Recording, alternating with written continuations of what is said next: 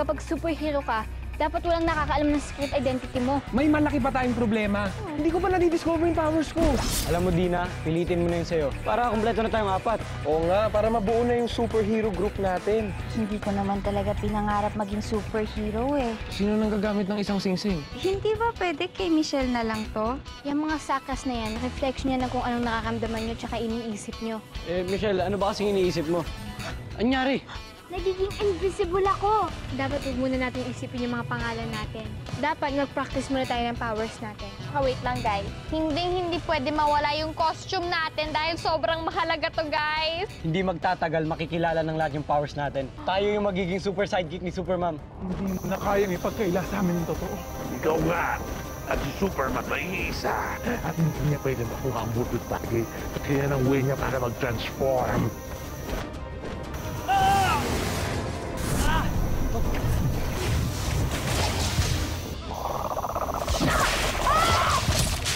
Natin siya! Pag may namamatay daw na isang manananggal, meron daw iniluluwang itim na bato ay maaari nilang isalin sa iba. At ang sino man ang masalinan ay magiging isa ring manananggal. Gaganti at gaganti ako sa Supermom na yan at sa mga kaibigan niya na tumulong sa kanya. At sa buong pamilya niya. Yung mga mahal niya sa buhay. Gusto kong isalin ang itim na bato sa isa sa kanila.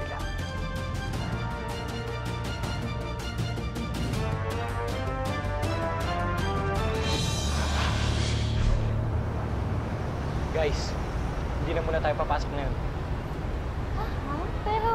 Huwag ka na munang tumutol. Guys, kailangan nating practicein ang powers natin. Pwede mo mamayang after class, ha? Mamayang gabi. Kaso nga, may plano na si Eric mamayang gabi. Lalabas na tayo as superheroes! Really, Bessie? Yes, Bessie! Pwede magsasave na kayo ng mga tao. Bongga, Bel! Kaya kailangan natin mag-practice na mabuti.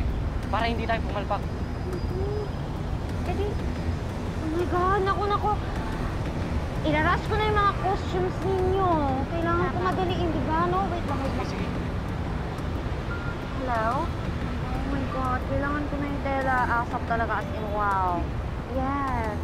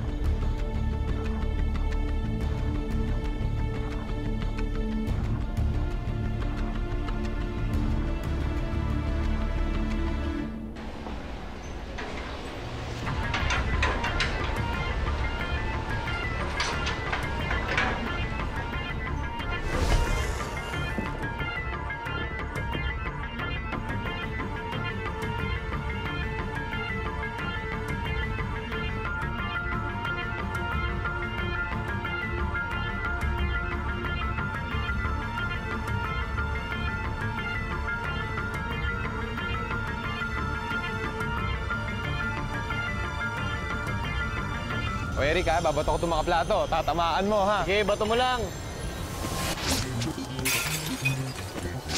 Go!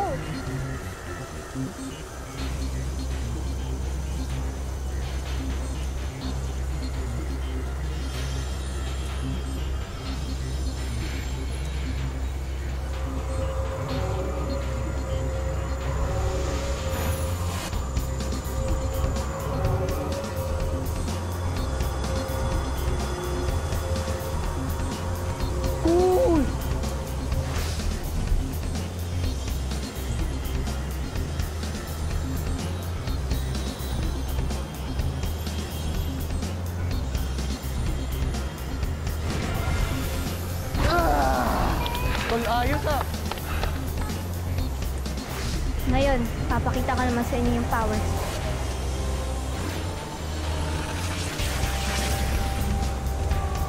Ayan, nakikita niyo ba ako?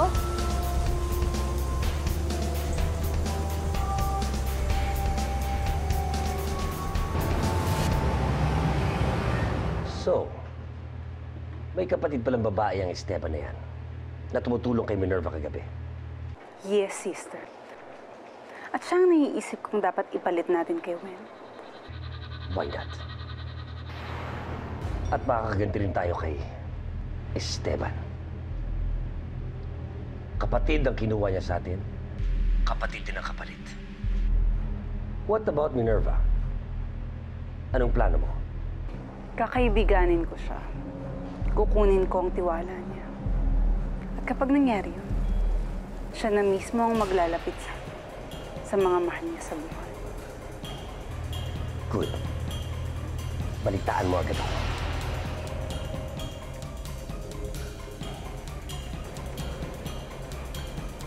Sige ha, basta sabihan nyo kung kailangan nyo mag-review, bibigyan ko kayo.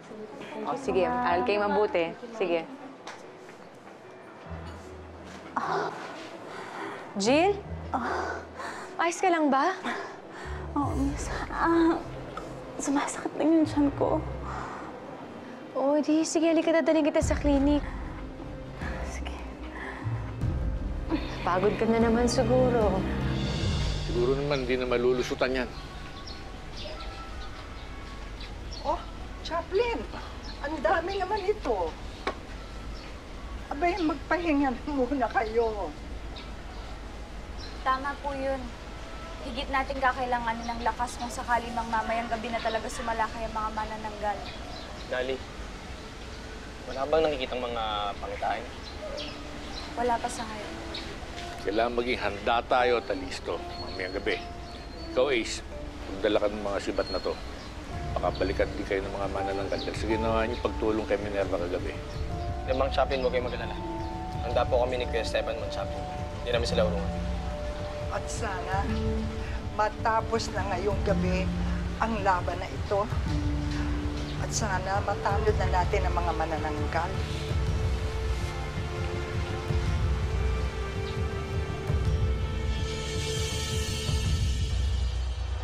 Kamusta yung pakiramdam mo? Okay na ako. Akala ko talaga kanina manganganak na ako eh. Nasistress kasi ako eh. Alam mo, habang tumatagal, pakiramdam ko hindi na kami ligtas dito ng baby ko. Nagsisialisan na nga yung mga buntis dito sa lugar natin. Baka mamaya, kami na yung susunod ng mga manananggal. Jill, huwag mong isipin yan. Huwag ka pang hinaan ng loob. Makakasama yun sa baby mo. Kukuha kita ng tubig. Sandali lang.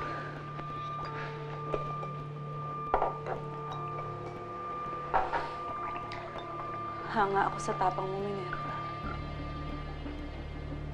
Parang kinakaya mo ang lahat.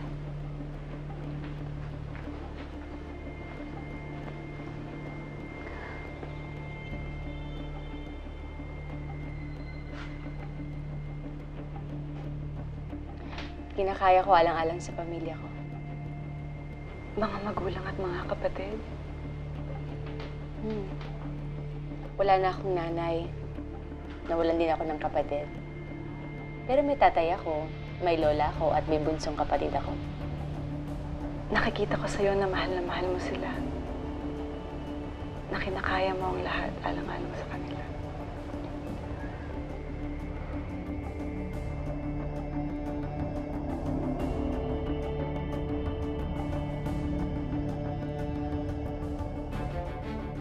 Mabuti kung ganun. Mas magiging matindi ang pagdurusa mo, Minerva.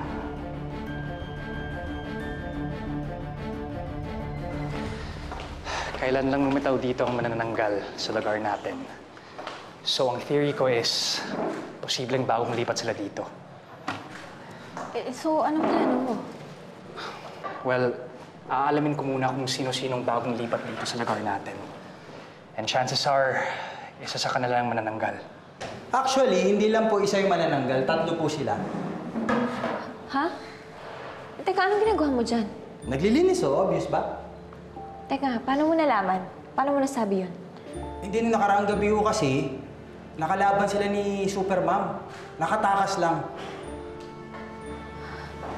Hindi yan pala isa ang pwede mambiktima sa akin. Ma'am, excuse me po. Buntis lang po yung binibiktima ng manananggal. Buntis ka ba? Hindi, di ba? Shape ka. Oo nga, yun nga yung sinasabi ko eh. Inisip ko lang kasi baka, alam mo na, nag-evolve na sila ngayon na kahit hindi buntis, binibiktima na rin nila. Okay. Anyway, baka tama rin si Sir, yung suggestion niya kanina na baka may magawa kang paraan, Sir, para makuha natin listahan ng mga lumipat dito sa atin. Well, the next yun ang kakilala ko sa City Hall. So for now, hintayin na lang natin reply niya. Okay, sige po. Sige po, maglilinis lang po ulit ako. Never mind me.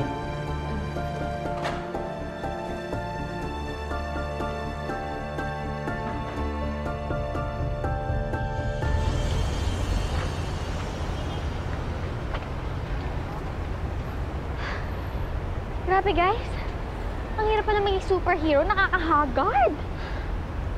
Pero siguro, the best sa pakiramdam pag may tao ka na nailigtas. Naalala ko lang yung studies natin. Baka mamaya makalimutan natin yun. Katulad ngayon, wala tayo sa school. Okay lang yun. Ngayon lang naman tayo absent eh. Bakit ba mo? Tama po kayo! Nagkakasaan ko! Tulungan niyo ako! Lagi na to! Saan ka pupunta? Guys, kailangan niya ng tulong. Halika, hintayin mo ako! Uy, wala pa tayong costume! Kasi susunod na! Huli na huli natin! Dala na kayo! Sige ng bala na! Mag-ingat kayo!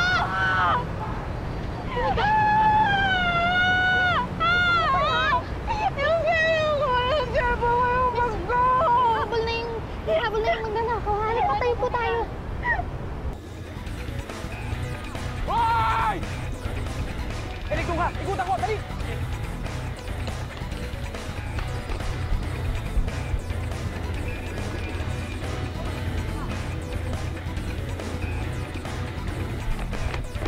Saan ka pupunta? Wala ka ng takas ngayon. Huwag ka makikialam. Paranin mo ako! Bahala ka na.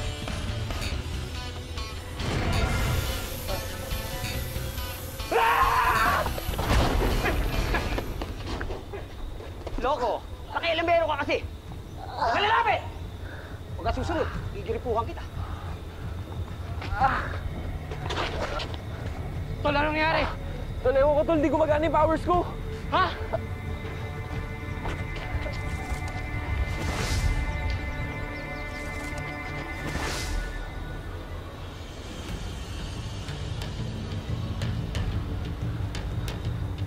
Ba't di gumagana yung chakras?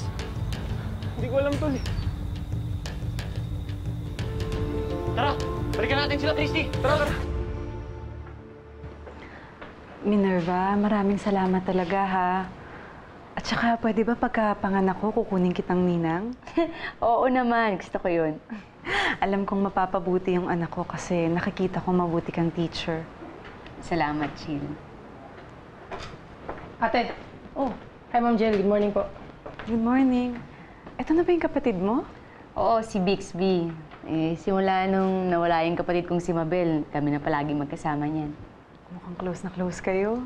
Opo ma'am, totoo po yan. Sobrang close po namin. Wala na kaming pwedeng itago sa isa't isa. Di ba, ate? Talaga lang, ha? Naalala ko tuloy yung kapatid ko. Bakit ma'am? Nag-iisa lang po ba kayo? Oo eh. Kasi yung asawa ko nasa ibang bansa. Nag-aalala nga siya sa mga napapabalitang manananggal. At tamang-tama ate, di ba nandiyan pa sa yung binigay sa atin ni Lola? Baka pwedeng makatulong sa kanya. Pupunta ka kay Father. Manghihingi ako ng holy water. Holy water? Bakit pula? Naalala ko kasi nung araw sa probinsya, sabi nila, ang manananggal daw takot sa agua bendita. Sige. Eto, Jill, oh.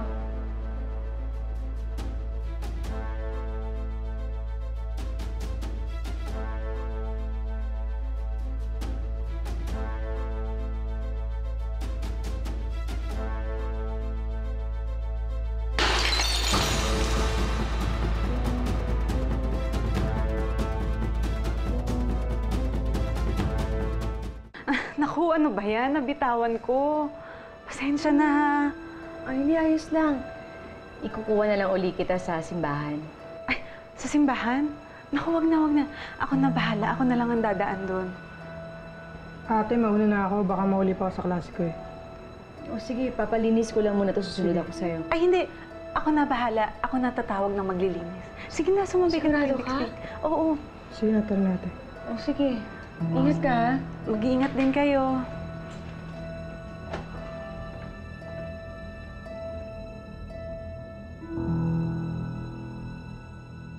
Miss, huwag po kayo mag-alala. Mababalik po yung bag niyo. Ano nangyari? Nakuha niyo ba yung bag ko? Sorry po. Natakasan po kami ng hold-upper. Paano na yung cellphone ko? Paano na yung pera ko? Ba't ba kasi hindi gumana yung powers natin? Oo nga eh. Bad trip naman, no?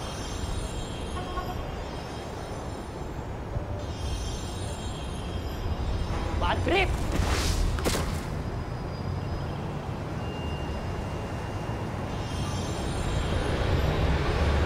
Wala naman pala eh.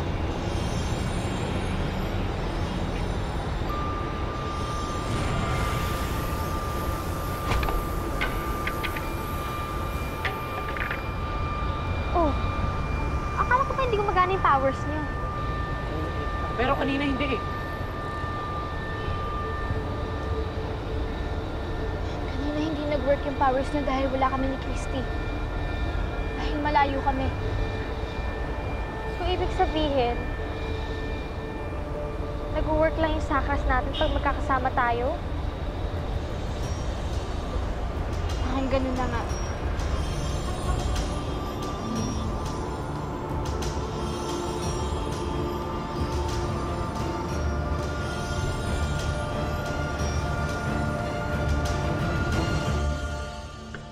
So, nag-text na sa akin yung kaibigan ko nagvo-volunteer sa barangay center.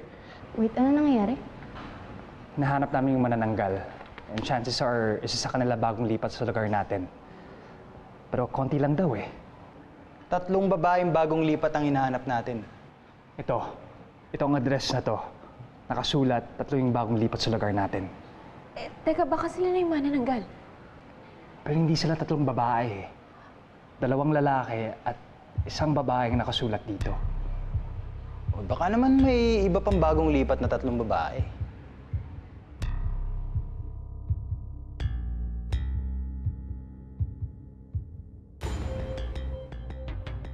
Alam mo ate, hindi ko naniniwalang aksidente lang kayo nabitawan ni Nurse Jill yung holy water.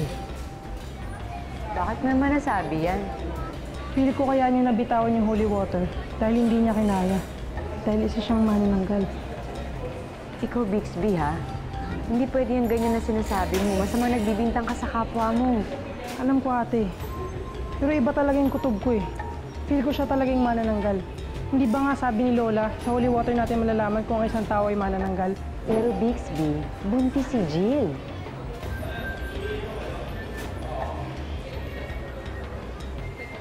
Pero maliban na lang kung nagpapanggap siyang buntis. Mukhang tagilid ako dito. Pinigyan ako ng holy water ni Minerva eh. Hindi ko kinaya. Nataranta ako. Kaya feeling ko nakakahalata na sila. Naku naman, Jill. Hindi tayo pwede magpahuli. Sorry naman. Nagulat ako eh. Nabigla ako. Sigurado yan, may duda na si Superman. Kailangan umaksyon tayo agad. Bago pa mabisto, uunahan natin sila. Ano na plano mo ate? Paano mo huliin si Nurse Jill? Susundan ko siya mamaya pag uwi niya sa bahay. Sama ko ate. Baka kailangan mo ng tulong ko. Bixby, hindi ka pwedeng sumama, lalo na kung tama yung hinala natin sa kanya. Intindihin pa kita, iisipin pa kita. Kaya uuwi ka ng bahay, wawarningan mo sila Lola. Sige.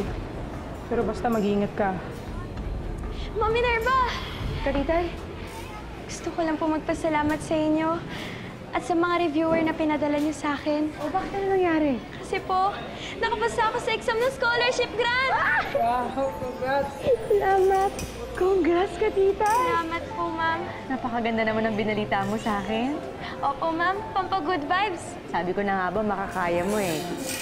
Eh, ang tanong dyan, alam na ba ni Kuya Esteban mo? Hindi pa nga, ma'am. Susurpresahin ko sana siya mamaya pag-uwi ko. Sa inyo ko po muna sinabi. Kasi kayo po ang dahilan dahil pumasa ko. Yung ginawa ko sa'yo, maliit na bagay lang yun. Kaya ka nakupasa kasi nagsikap ka. Ikaw ang gumawa niya at kumilos para sa sarili mo. Kaya natupad mo yung pangarap mo. Apo. Salamat po. Naku, matutuwa si Esteban mo nito. Oo nga po, ma'am. Ikaw din, mag-aaral ka mabuti. Ah, ganun. Close din pala sila ng kapatid ni Esteban. Isang paghihigante, dalawa ang masasaktan.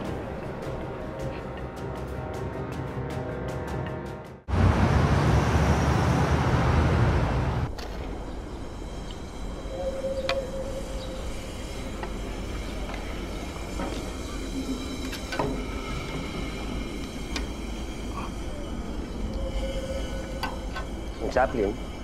Oh, Jack, ikaw pala. Kung may pinaghahandaan kayo, ah. Maraming mga kawayang matutulis. Nakakatakot naman. Protection lang. Baka sakaling lumusod dito yung manananggal. May panangga. Bakit? May buntis pa kayo? Wala naman. Pero mabuti na yung nag-iingat. O nga pala ikaw, kamusta kayo magkapatid? Wala na yung kapatid ko. Bakit? Saan siya nagpunta? Sa malayong lugar. Linawin mo nga sa akin, hindi ko masyadong maintindihan. Meron kasi siya nakaaway. Isang babae na walang awa siyang pinagsasaktan. Abay, nai-report mo na ba yun sa barangay? Hindi na kailangan ng chaplain. Balang araw, makakabit din namin ang katarungan. Kung may maitutulong ako, sabihin mo lang, ha? Sige pa. So, paano?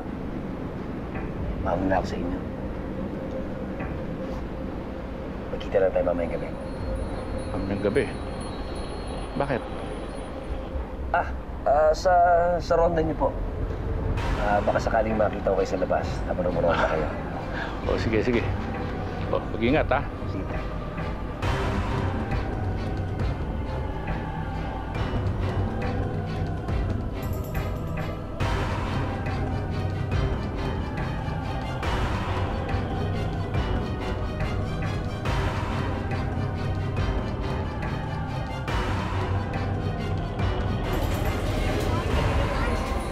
Alam niyo ba kung nasan si Eric tsaka si Oni?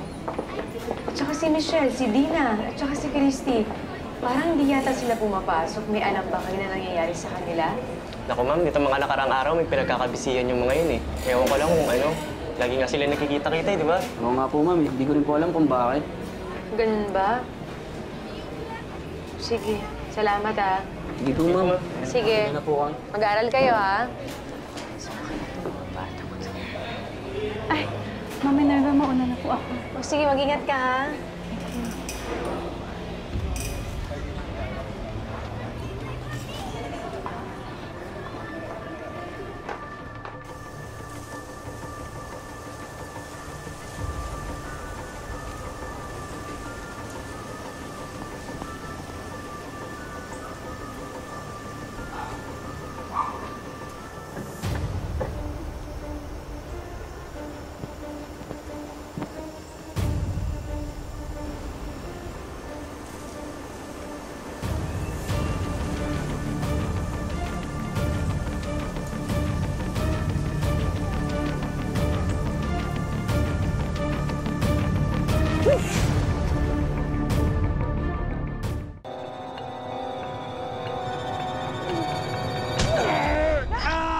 Rico! Grabe, buto mo dinosaur.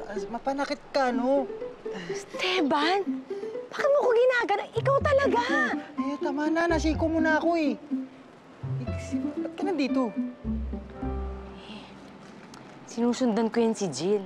May hinala kasi kami. Nasa yung manananggal. Ha? Ako rin kaya ako nandito, eh. Kasi meron akong listahan ng mga bagong lipat dito sa community. Tapos yung nakatira daw dyan, isang babae, tsaka 2 lalaki. discovered something. Some of the manananggal are male. Si Jill yung babae. Siya yung manananggal. Palagi mo na lang ako sinasaktan, Minerva. Anong sinasaktan-saktan sinasabi mo dyan? Eh, kanina siniko-muko. Ngayon siniko-muko ako. Sakit! Ang ingay mo kasi. Sorry.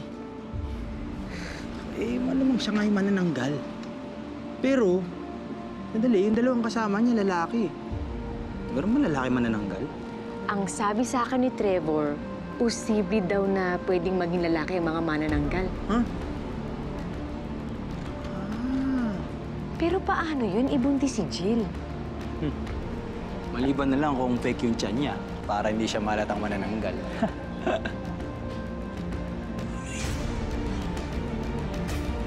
Anong gagawin natin? Ang ibig mo sabihin, umipik yung holy water kay Nurse Jill. Kaya nga po naghinala na kami ni ate na baka isa siya sa mga manananggal. Kailangan niya ng tulong ko. Sandali, pupuntahan ko, ha? Nangyayari na ang pangitain. Napapahamak si Mang Chaplin. Bixby, Lola, kailangan tumaghanda ng pangonta sa manananggal. Katitay! Naku, ito na yung kinakatakot ni tatay. Tatawagan ko lang siya. Sorry, your old tatay cannot come to the phone. Sinasabi ko na nga, alam mo na. Tatapusan mo na. Huwag ka magpadalos-dalos, Minerva. Baka gusto mong tawagan ang tatay mo. Ito na ang ganti namin sa'yo. Nang makita mo, paano namin patayin ang mga mahal mo sa buhay. At wala na kayong magagawa.